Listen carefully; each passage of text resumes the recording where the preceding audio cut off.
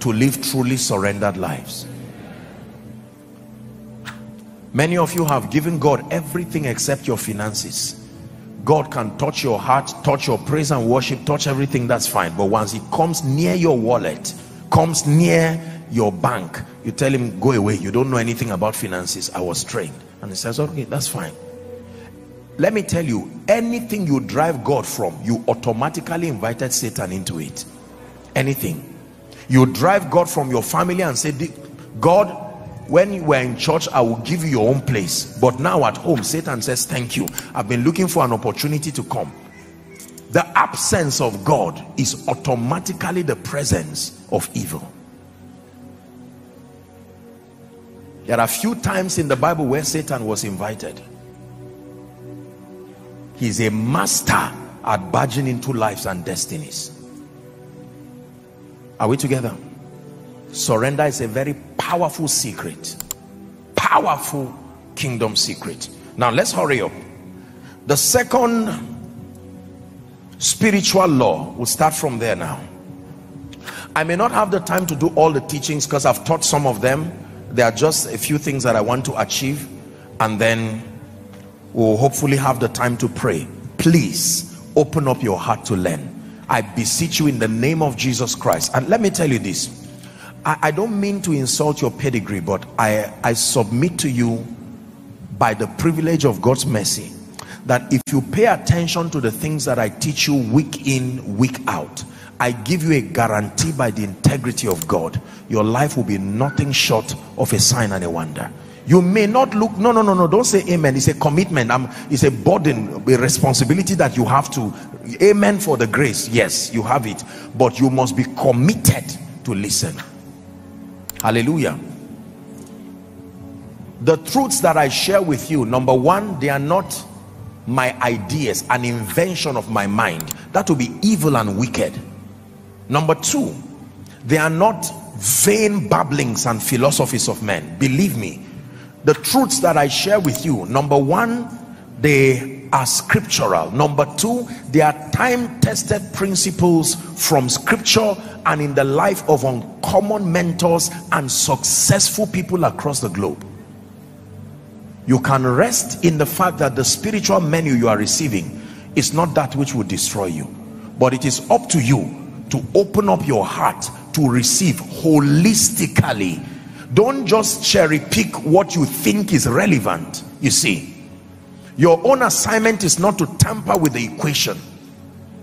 Trust the one who has led me to prepare that spiritual meal and take it holistically. Most believers, sadly, especially those who do not yet have results or notable results, are usually the ones who tamper with the equations they are given. Are we together? Yes.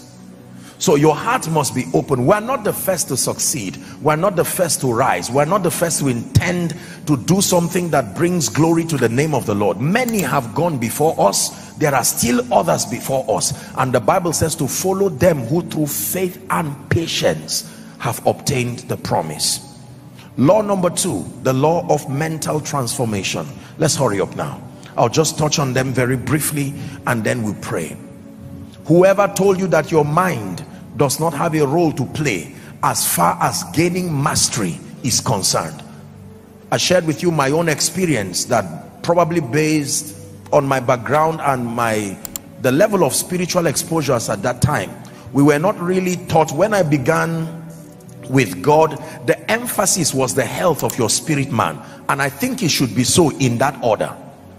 Are we together? When you begin your spiritual pursuit, the emphasis should be the health of your spirit man, not just philosophies and laws. In fact, encounters. We started with encounters, our press towards God, our need for the Holy Spirit, and that remains a viable formula till today. Anybody I want to introduce to spiritual things, I'm not going to start teaching them about money, fame. No. In that order, you have to start with God. Remember the formula I taught us here? In the beginning, God.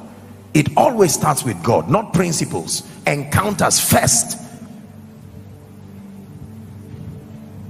But then when we got to a point where we needed to add other facets to it, I didn't have that opportunity, but I bless God for the privilege of men like Dr. Miles Monroe, when I began to study their material and study the material of other people, I found out that my mental development and the quality of my thinking and my mindset had everything to do with the overall journey to an excelling life.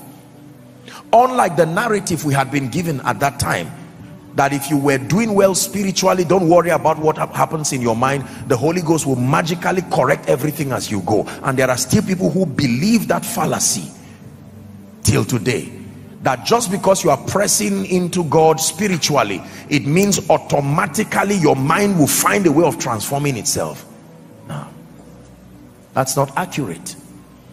Even if it's a thought that comes from well-intentioned people, you have a responsibility to walk with God and understand that your mental construct has everything to do with the kind and the quality of life that you live. I think it was Bill Johnson who wrote a very powerful book many years ago, The Supernatural Power of a Transformed Mind, and it's a book that is worth reading even till today.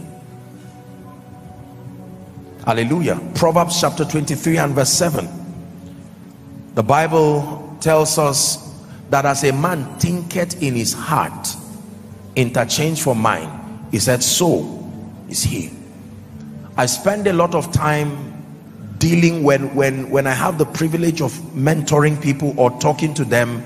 My primary focus is helping and guiding their spiritual lives. But when we're able to achieve that, the next port of call becomes to invest time and energy and quality information in reconstructing their belief systems.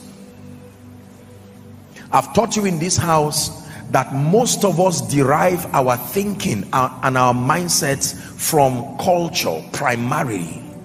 The cultural experiences that we've had are shapers of our understanding.